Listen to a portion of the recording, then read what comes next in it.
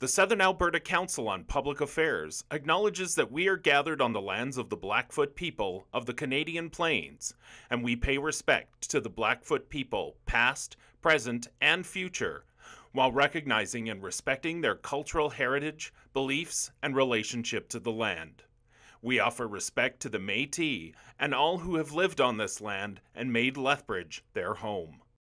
Good afternoon, everyone. Thank you so much for joining us. My name is Christy Thomas, and I do serve as the board chair for SACPA, and I want to welcome you today for our first session of the season. This is our 57th year of SACPA, and SACPA is a volunteer local non-for-profit organization with our board members working to bring you weekly presentations from local to regional and to national current issues. So, a few housekeeping. Out of respect for the speaker, we please ask that you mute or turn off your cell phones.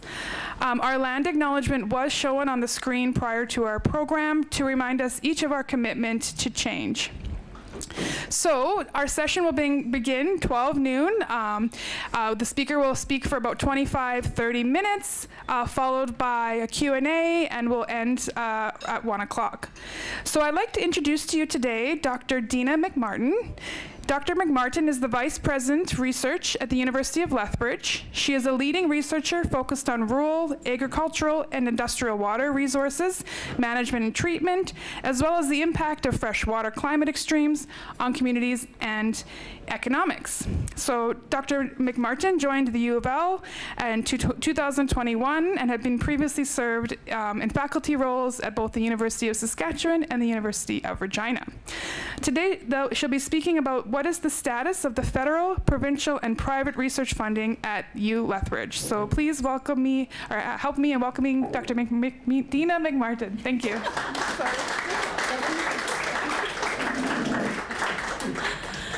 Thank you so much, Christy, and thank you everyone for the invitation to be here today. I know there's been a lot of conversation about research funding in social media, in political circles, and certainly it's always a big topic of conversation at the university because there's just never enough funding. You can't hear. Okay, so the people in the back. Okay, am I close enough now? You've got me now? Okay. That's a good tip. Thank you for waving and letting me know. I know there are people in the room who have been at both the college, now the Polytech, and the university, who also have a lot of experience and knowledge about this. So I look forward to being corrected by you as we go through this. So why is it important for us to do research at a university? There are 4 universities in Alberta that are classified as research universities or comprehensive academic research universities, and the University of Lethbridge is one of those. So it's the University of Alberta, University of Calgary, Athabasca, and us. We're obviously a distant third to the big universities in the big cities, but Athabasca is a distant 4th from where we are. So we're very diverse in our sizes and the kinds of activities we participate in. But research is really important because it helps to drive societal norms, information, knowledge, innovation, development. It affects the way we think about the world around us. If we think about when we were first dealing with the news that we had a pandemic on our hands, research helped us, first of all, identify that mRNA technology had been in research for about the previous 40 years, but hadn't really found a purpose yet. And all of a sudden, that fundamental research that had been conducted in a lab for 40 years became really, really relevant. We also learned very quickly about people's behaviors and changes in behaviors and what stresses and big changes in expectations and restrictions would do to people's behaviors. And so looking at social sciences, the psychology of how people behave became really important as well. Why it's important for the university? It's important for us to actually recruit students, to bring in great faculty and keep them. And also to give our students an opportunity to really follow their passions, to identify something they're super excited about and have a chance to contribute to that might actually have an impact at the global scale. In terms of rankings, it's also really important for our reputation. So when people around the world are looking at the University of Lethbridge, the research we do impacts what they see and what we are known for around the world. So when students from Calgary, or parents from Saskatoon, or families in Halifax are looking for where they want their kids to go to school, they look at the research activity, and because that's also an indicator of how current and knowledgeable our faculty are. So the quality of education is impacted by the activity that our faculty members are doing. But research is expensive. There are some who would say research is not worth the investment, right? It's expensive, it's costly to the university, it's costly to society. It's a public good, though. And so we spend a lot of money at the university and a lot of time investing in research, whether that's research about technology in the classroom, in K-12 schools, or the importance of people having access to English literature in multiple languages or in different formats so that it's accessible for those who are perhaps losing their sight or losing, their dexterity.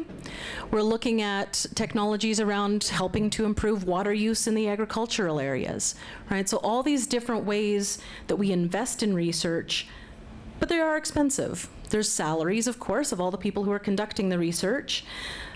We spend a lot of money on student recruitment and to support students by giving them scholarships and salaries as well. And then it's expensive for us to share our knowledge. So to go to a conference or to publish a paper costs a lot of money right now. We're in a bit of an interesting phase in research dissemination or research publishing, where the only way I can make my research readily available to everyone is for me to pay for it. So I do all the research, the university pays my salary, a granting agency gives me money to do that, and then I have to take some of that money and give it to a publisher to make sure that anybody can see it rather than only those with a subscription. So it's an expensive series of events that take place. So if we think about a sound studio, just as an example on our campus, there are both indirect costs and direct costs. So indirect costs are things like keeping the lights on, keeping the AV system running, maybe updating it every once in a while and figuring out how it works, building that special room, that space, hiring the faculty who are going to do work in that space. So that's all indirect costs. We're spending that money for sort of a long-term investment, the things that we need to have. The direct costs then are the people who are operating that space on a regular basis. So the technical staff who are in there specifically and only to operate that. The equipment, a new microphone, different soundboards, different equipment, replacing the walls if there's a special need. And then of course the student performers, the readers, the researchers who are making use of that space are all direct costs because we're paying them directly, regardless of whether or not, so we pay for the room, regardless of whether or not there are people using it, so that's indirect. And then the people using it are the direct. And I know this is the boring mechanical part of my talk. I'm really sorry about that, but it all matters in terms of how money flows to the university and why political decisions matter. So our provincial research funding then comes to us from different department and ministry contracts, agreements. We get grants from Alberta Innovates as well, which of course is a Crown corporation, and other provincial entities. So there are a variety of different ministries, departments, individuals who we work with, who want to work with us, have a little bit of funding, maybe can't do all the research on their own, or are looking to help a student learn how to do that work, maybe give them a test drive, see if there's somebody they want to hire long-term. And so they will give us both direct and indirect money to help fund that program, or fund that research. So the province provides funding sort of in those ways. They don't necessarily have any funding agencies, but they have different departments and ministries and Crown corporations.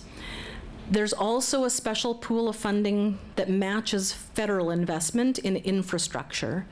And so I'll talk about that a little bit more later as well. But so the Canada Foundation for Innovation, or CFI, is helps us to buy really high-tech equipment, to renovate high-tech research facilities where we do innovative work that is intended to then, again, impact society and improve different technological advancements. The province, though, restricts the way that they put money into research, right? It's their money. Well, it's our money, but it's, you know, it's the government prerogative to set priorities. And so right now, the 4 to 6 different provincial priorities, and they change every few years, but they try not to change them too often because it's almost impossible for us to shift too quickly. But our researchers at the university apply for these funds. They're competitive. There's a set formula, a template for them to fill in, but they have to apply to areas that are aligned with, you know, artificial intelligence, the way that artificial intelligence is being used in, you know, in our technology, but also in the way that information is shared, whether that's on social media or elsewhere.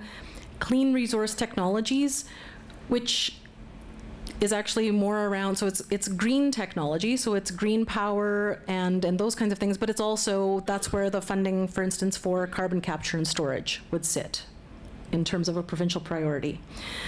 Digital health, so how are we doing a good job? And the thing is, so AHS has been the envy of the rest of the Canadian system for health data management, and you having a really strong digital system for patient information to be accessible wherever you are in the province. The way that that information is used, how that looks into the future is still, you know, a little bit unknown at this moment, but the work around digital health to determine, is there a different way, you know, if you can't access a doctor, is there a strong way of accessing health online, but still have access to experts and expertise? Critical minerals, you've probably heard some news about, you know, there's a lot of work going on right now around lithium extraction in the province.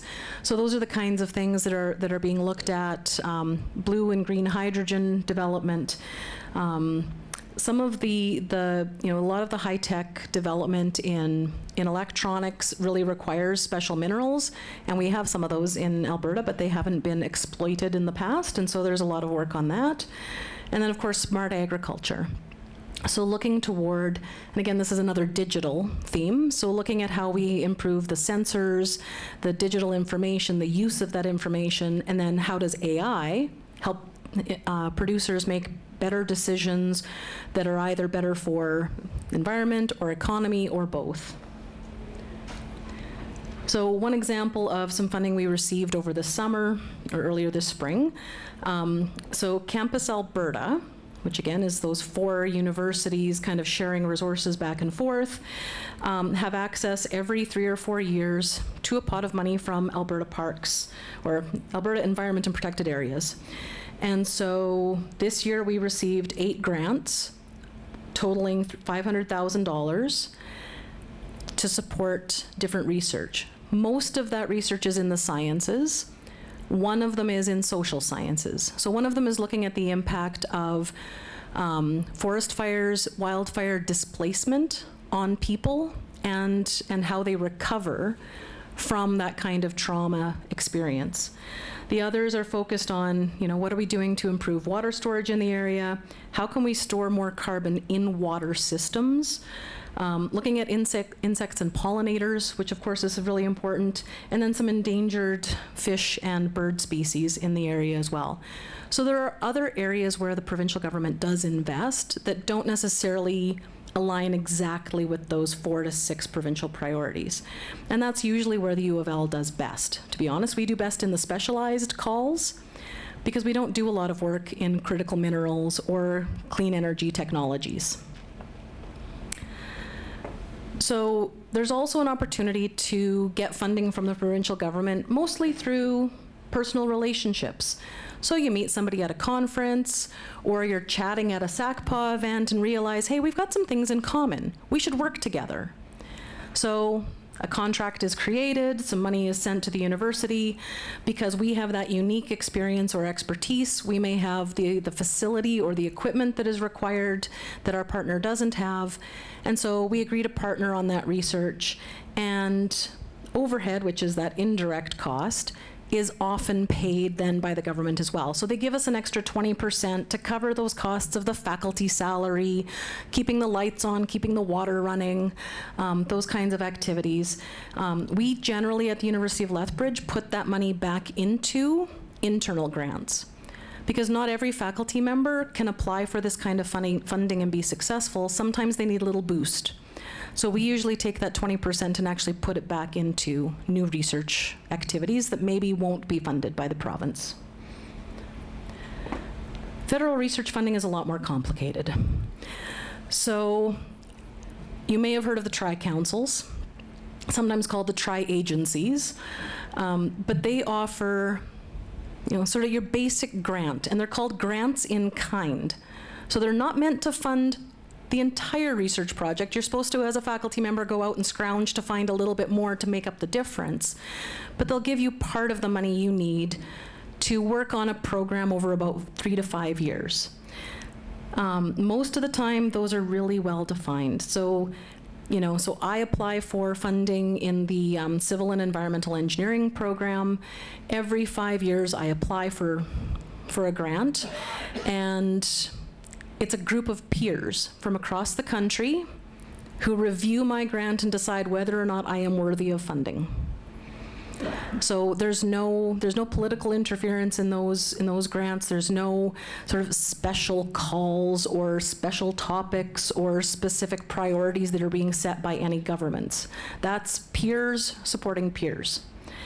The special topics grants often are focused on some of the issues and priorities of the federal government of the day. So a few years ago, there was a special call asking for proposals on energy transition planning. Right, so how are provinces, how is the federal, how is the country going to shift from a primarily fossil fuel-based energy production environment to one that is more mixed or more diversified, and eventually toward one that is less reliant on fossil fuels. There are some that focus on Indigenous education opportunities, for instance. So how are we going to improve access and success rates for Indigenous populations in K-12 education, and how will that translate into improved university access, college access, and better jobs, better economics for families, and hopefully better social determinants of health as well. So there are lots of different programs like that. There's one recently announced on the international collaboration side with Europe. So the federal government signed an agreement with the European Union, and so for the first time, Canadian faculty members are eligible to hold grants in collaboration with European partners, whether that's other faculty members or different governments, industries, you know, volunteer organizations, not-for-profits. And those are very, very lucrative grants. The EU invests in research in a way that Canada doesn't quite understand. So the average grant size on those are around $6 million Canadian. So, you know, it's quite a nice chunk of change. You don't really see a lot of those announcements on the Canadian scale. And then I already mentioned CFI, so that's the Canada Foundation for Innovation. Those are our infrastructure grants. So they're decided at the federal level, but then the provinces have to match. So it's a real tightrope for faculty to walk to make sure that they're hitting both federal and provincial priorities to get the money from both governments. And then, of course, all those same department and ministry contracts and agreements. So I'll go through these a little bit more. The tri-councils, who are they? So there are 3, as in tri. So Canadian Institutes for Health Research, so any research that's done that's medical or clinical, pharmaceutical trials, new medical devices, those kinds of research are all funded by the Canadian Institutes for Health Research. Natural Sciences and Engineering Research Council of Canada, very much as it says, so pretty much all of the sciences and engineering focus. So anything to do with building water treatment plants or determining, again, the sage grouse, you know, impacts in this region, wetland development, all those kinds of things are funded by Natural Sciences and Engineering. And then the Social Sciences and Humanities research, that's our education research, business research, the fine arts, philosophy, English, Mostly those. There are many others as well, of course. Sociology. So oftentimes those are the ones where we see the most conflict or controversy on a political scale, because they're addressing human behavior and sometimes exposing things that we don't want to know about ourselves or don't want others to see.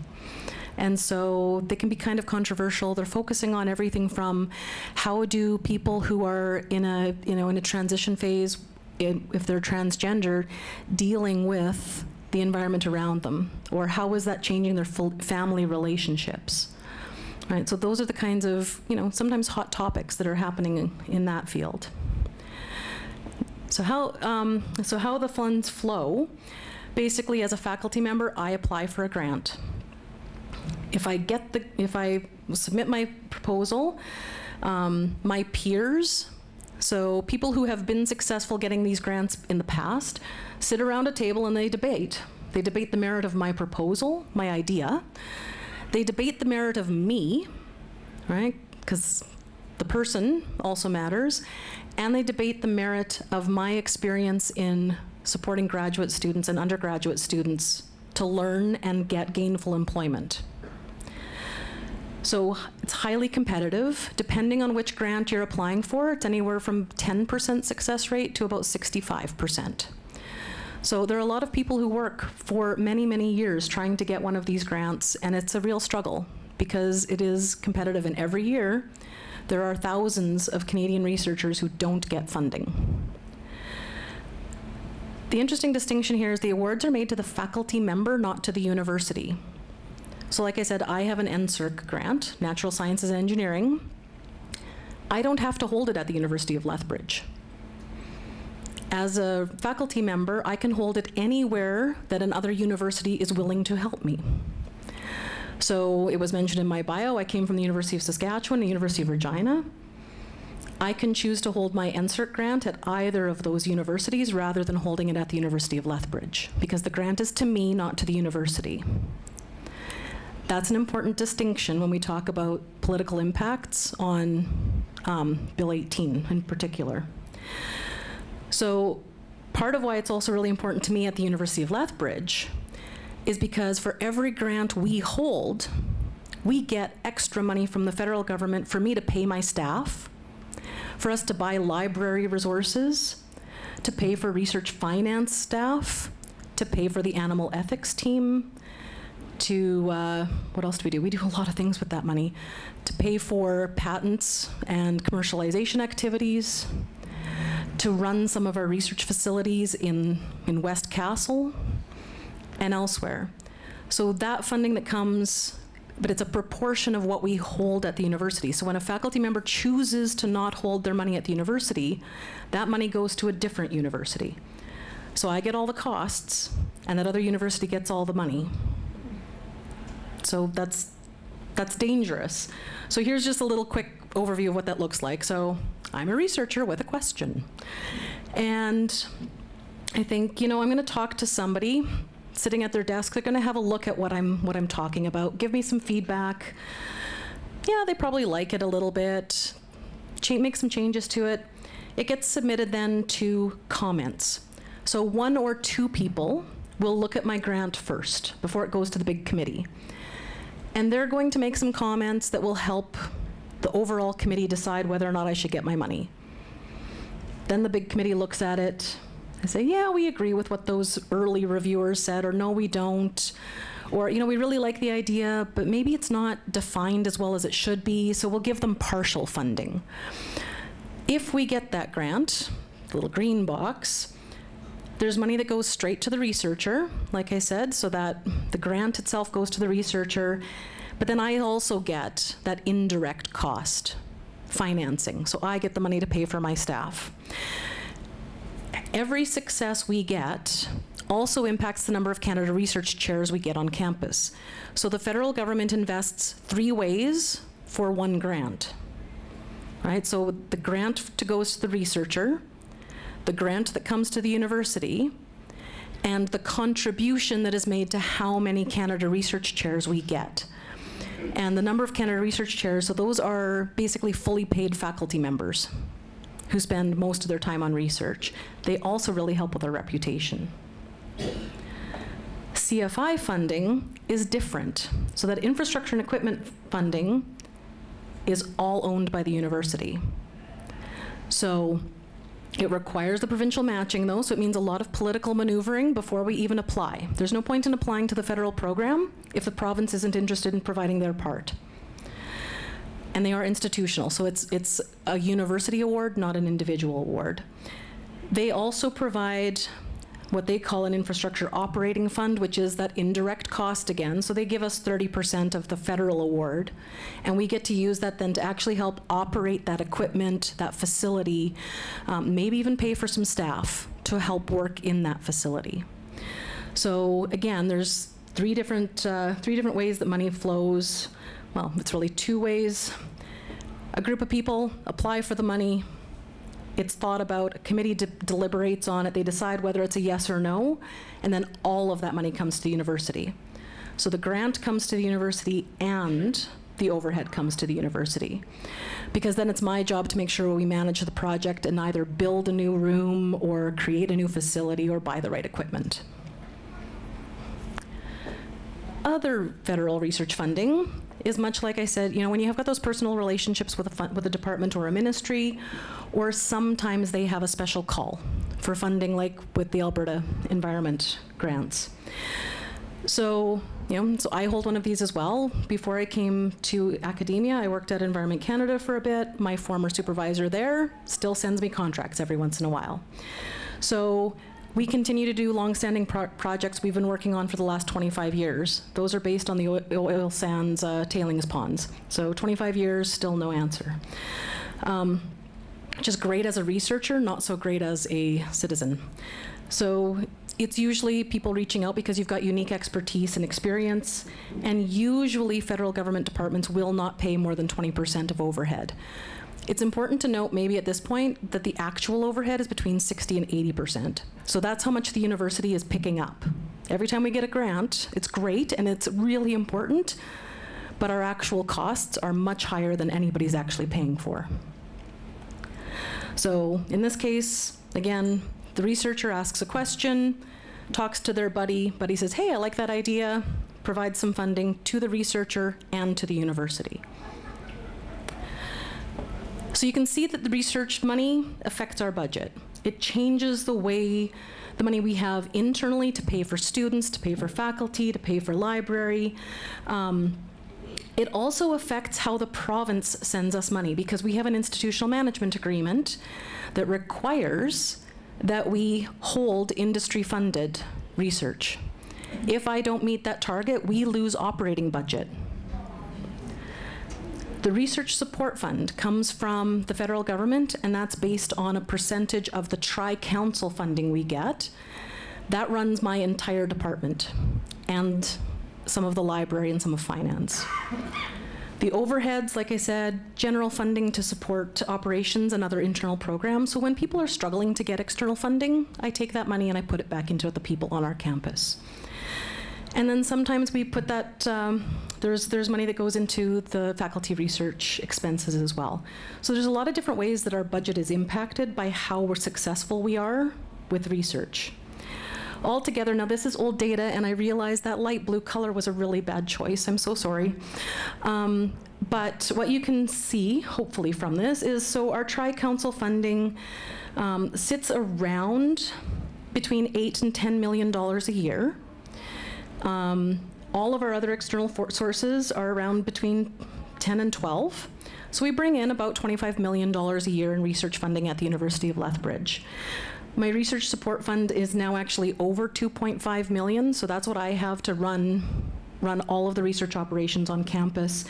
And we bring in about another $1 million in other research operations or overheads, and again, that's the money I put back into research on campus. So I already mentioned research is really in part about reputation, but it's also about societal benefit. It's about informing and improving society, making lives easier for people, making lives better. It helps us bring in graduate students, undergraduate students, and frankly, I mean, the University of Lethbridge, one of the things we do best is our undergrad research programming. absolutely stellar, one of the best in the country, if not the best. If we didn't have research, those opportunities wouldn't exist. We wouldn't have as many students coming here, spending their time and their money here, and hopefully making Lethbridge their home. So thank you. I'm open to questions, and as I say, maybe some answers.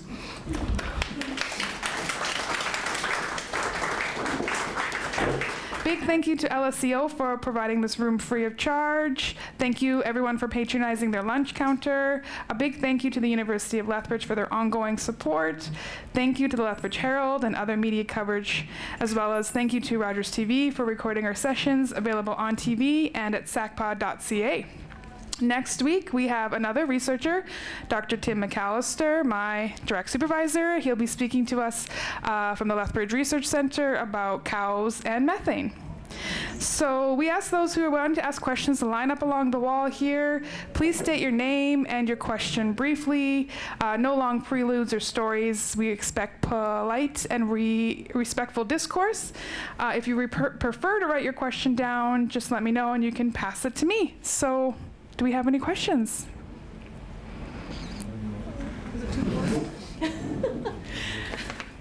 Too many mechanics, not enough stories. No. They'll come out in the questions.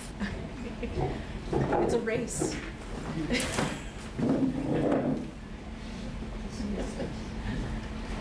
Okay. Get real close to the mic. Yeah, it is very... Just a little bit. Hi, Ken Sears. For full disclosure, I am just graduating from the University of Lethbridge after 52 years this fall. No. Completely inadvertently, I have to tell you. But in coming back, I mean, my relationship to the university has much changed, and the question I really have isn't so much, is the emphasis on research on the sciences in the University of Lethbridge at the moment, and I'm going to extrapolate this to most of the universities in Canada, if not North America. The liberal arts are being scanted. If you go out to the university here, you look at just even the faculty numbers in things like English or history or anthropology, they're not where they should be. So what you're winding up with is a situation where you're getting undergraduate students coming in, and yes, they may develop research skills, but I really question whether or not they're gaining a fully rounded education. So you want to comment on that? Yeah, for sure. Yeah, that's a great question. There are so many competing needs on campus, and it is important to recognize that we don't have anywhere near the faculty numbers or the staff numbers we did 4 or 5 years ago. So there is that challenge, absolutely. But I will say we are so fully committed to the liberal education model. It's really important for us to be ensuring that students have that opportunity to develop their critical thinking skills, to understand more than their disciplinary knowledge. And sometimes that is a bit of a battle, and there's some tension on campus between different departments and faculties about what that looks like for their students. But I will say, I talked about being an NSERC researcher, but I also do social sciences research with colleagues, primarily in psychology and education, and looking at the importance of how people understand the environment around us, how we treat the environment around us. And so, I personally value and would never want to see a university that doesn't have strong humanities, strong social sciences. But I know that that's sometimes not where we're seeing investments, and we're certainly not seeing a lot of support necessarily, whether it's, from society in general or in our political sphere. So it's a good question, and it's something we're definitely worried about. Sorry, you can move my purse there too if you want to. Terry Shellington is my name. By the way, I think we celebrate that this is our first session with our new sound system that was installed over the summer and which SACPA contributed to, so we celebrate that. You don't have to be a political genius to figure out that there's a different set of priorities in Edmonton than in Ottawa.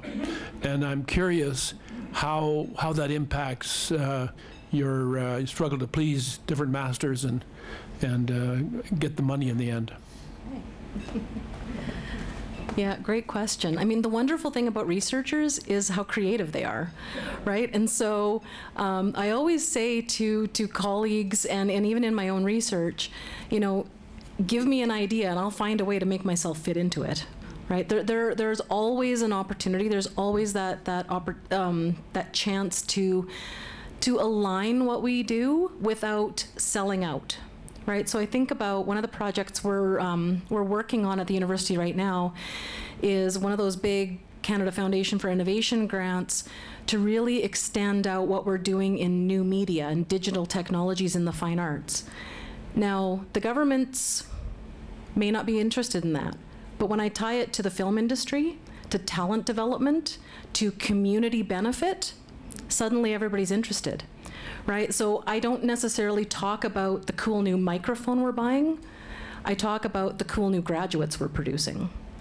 So that's part of how we get around or work within those structures. Those structures aren't necessarily new, and those conflicts are not new either. Right, this is just a point in time that many universities, many faculty members, many citizens have had to deal with, where there's this, you know, strong tension between different governments.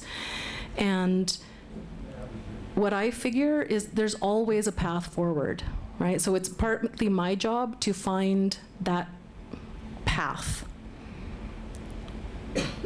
which is maybe an overly political answer to what you were actually asking me for, but there it is.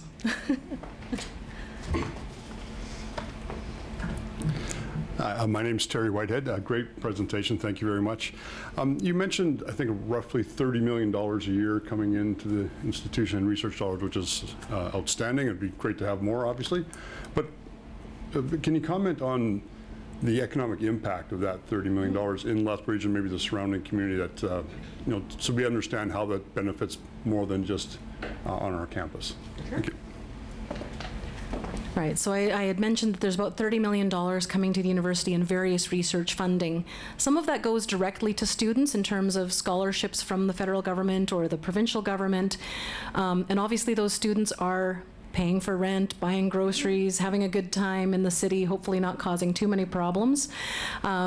But also really integrating into the city, and I hope choosing to make their careers and spend their time here, grow their families in Lethbridge, because we very much see the importance of that integration and the connection between the university and the community. So a lot of our research funding as well goes to activities around, you know, the Volunteer Lethbridge group and the kinds of activities that are being done for that. We spend a lot of our research funding and time working with local agricultural producers, small businesses, you know, different literary societies in the community, trying to be seen as and contribute to being part of the community. And so it is essential for us to always be demonstrating how important the city is for us and how important we are for the city. And I appreciate the question, because you're right, sometimes it's very easy for those of us in the university to focus on the benefit to the university and not articulate clearly the fact that we exist in this in this city because the citizens essentially rioted, for one, right? And so we take that history and that tradition very, very seriously. We know the university is important to this city, and we need to be relevant. We need to be working with community members. And anytime you have an idea or you know somebody who wants to connect to the university, you have my email address. We may not have the person who can do the work, but we might. I'd always love to talk to you about your ideas, where you see that we can do more and be better in our community.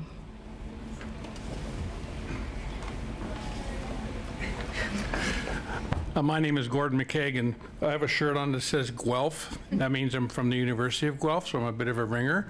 My job is actually writing CFI grants, or part of the job, writing grant applications.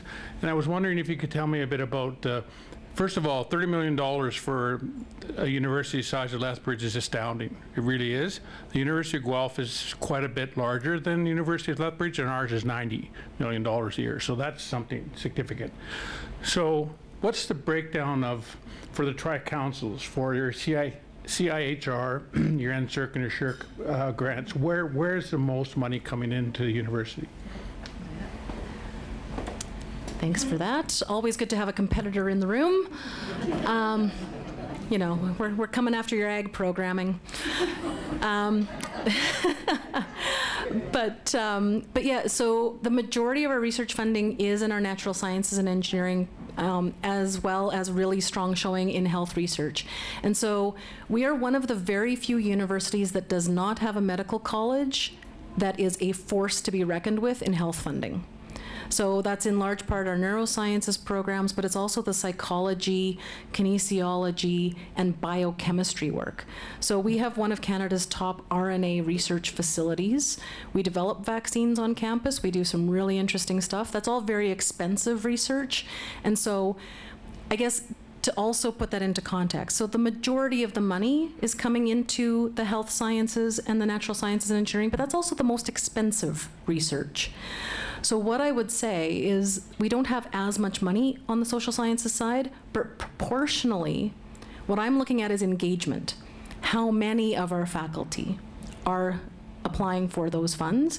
And they're all about equal. We have a little bit of work to do still on the social sciences and humanities, but they are very, very close to equal. And so everyone is contributing and asking good questions and getting some funding to answer those questions. Leo, another ringer. Full disclosure, Dina's actually my boss, so, but I really appreciated all the answers she's given. I've sort of had a few questions, and every one of them has kind of been answered before I got up here. But I would like Dina, if you can, to talk about funding. Yep. Oh, sorry, my name is Leo Brooks.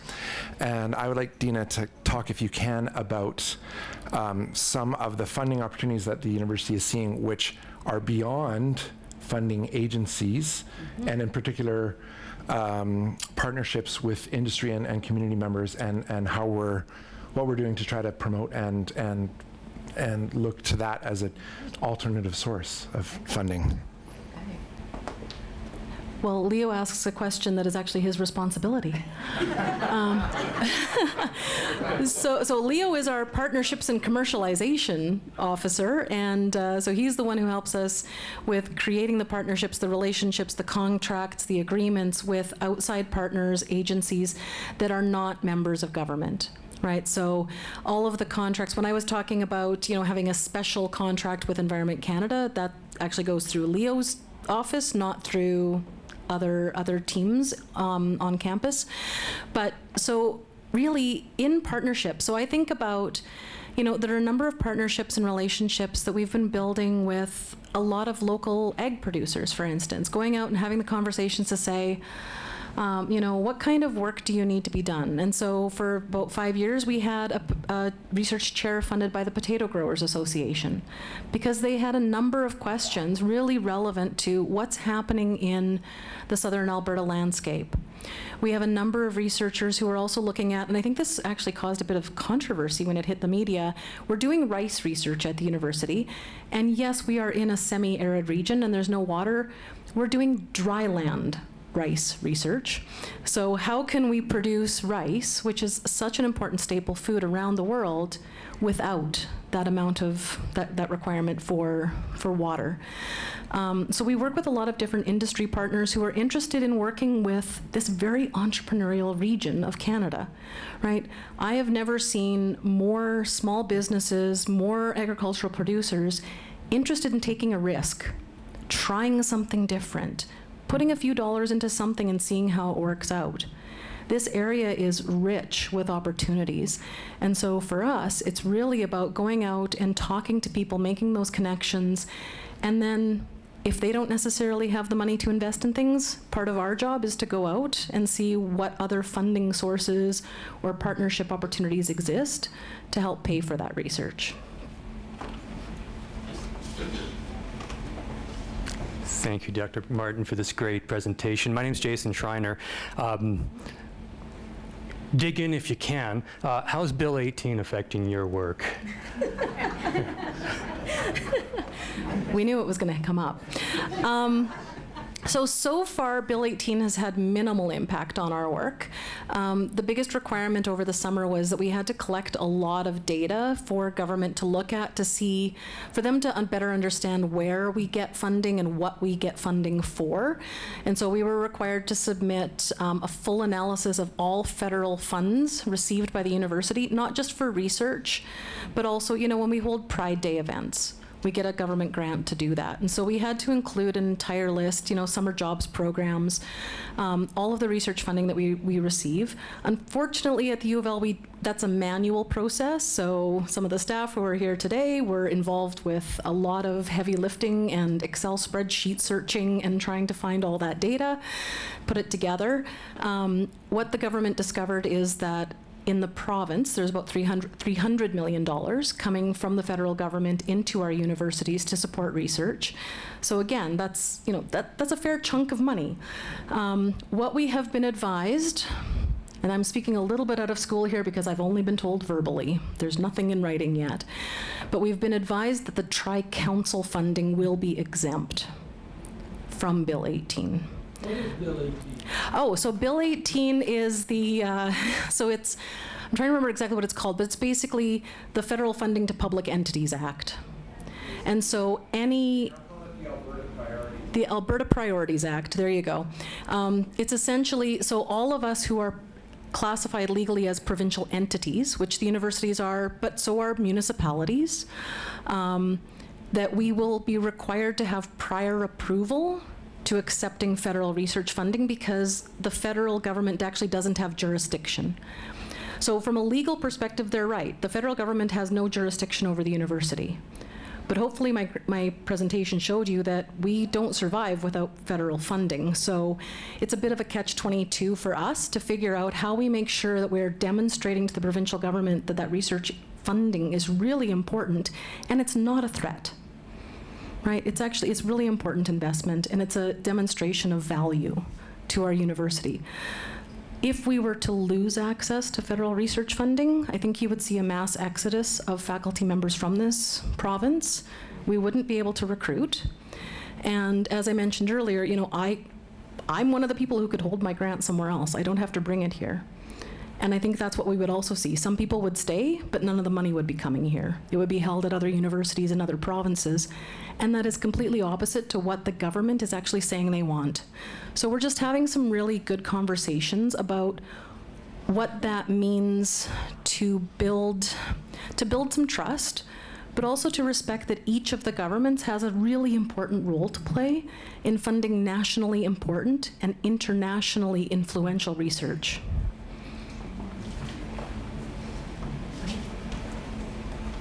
Hi, my name's Ken Haxtell.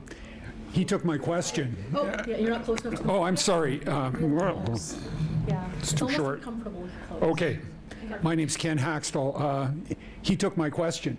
I just want to make a comment that if in fact they do enact or they do use part of Bill 18, I hope that the university cries loud and hard about that kind of intrusion into the grant funding. So thank you for your question. I'll just quickly say, yeah, I mean, we see it as, so it's really, really important, obviously, for us to defend the faculty members in doing the research that they want to do. That's part of what academic freedom is all about, and it's absolutely essential to the operation of a healthy and vibrant university environment. And so, yes, we're having very long and difficult conversations, but I think there is a lot of understanding at this point that was not there earlier on in the conversation. And just through today's presentation, I think some of our folks in government actually didn't know how the research money flows. And so the more we all know about how the money comes to the university or to the faculty member or to others, the better we are to have really meaningful conversations about it. And so that's part of why I wanted to share this with you today, is so you can see the impacts to the university, but also to the individuals on our campus. You might need it down. I'll definitely need it down. Belinda Crowson, thank you, Dina, so much for the presentation. Are there policies or protocols that the university has for funding you won't accept, or certain organizations you wouldn't accept research funding from? And how do you manage that when you get somebody with a lot of money, but you don't want to work with them or can't work with them? Good question. So some of that comes back to academic freedom. If a faculty member wants to work with someone who wants to give them money, then we just make sure that we protect their rights and protect the university's autonomy as best we can. We actually do have a policy, I've been going through it recently, that speaks to we will not impede a faculty member in accepting funding from any source. I'm looking at that policy at the moment, but it's also really important, I think, to recognize that, so both the federal and provincial governments have restricted lists, right? So at this moment, we are not legally allowed to accept funding from any Russian entity, right? So for instance, there are a number of different entities and countries on those lists, but from a university perspective, it's my job to help the faculty member be successful. How they define success is their job, not mine.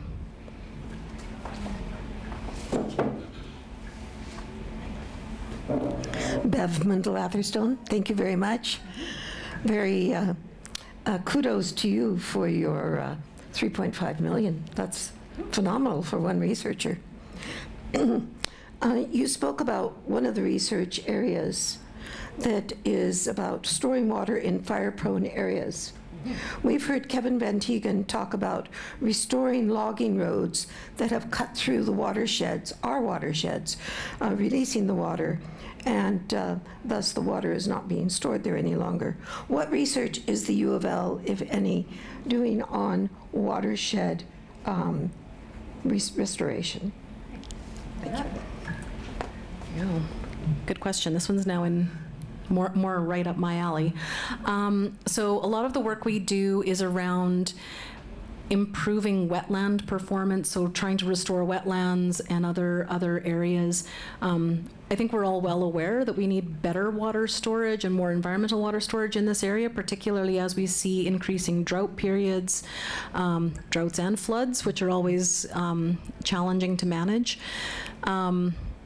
There isn't a lot of specific work right now going on in terms of restoration in the mountains, but we're working with a number of researchers who, you know, interestingly, one of our master's students defended her thesis on the fire likelihood of Jasper the day after Jasper was evacuated.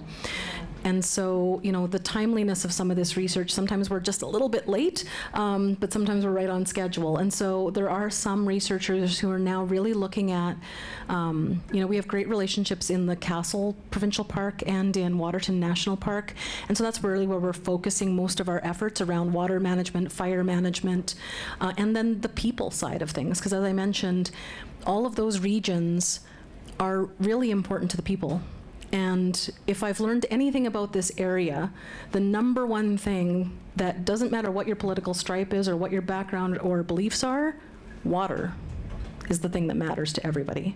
And so it's a really great sort of rallying point, I think, for our communities.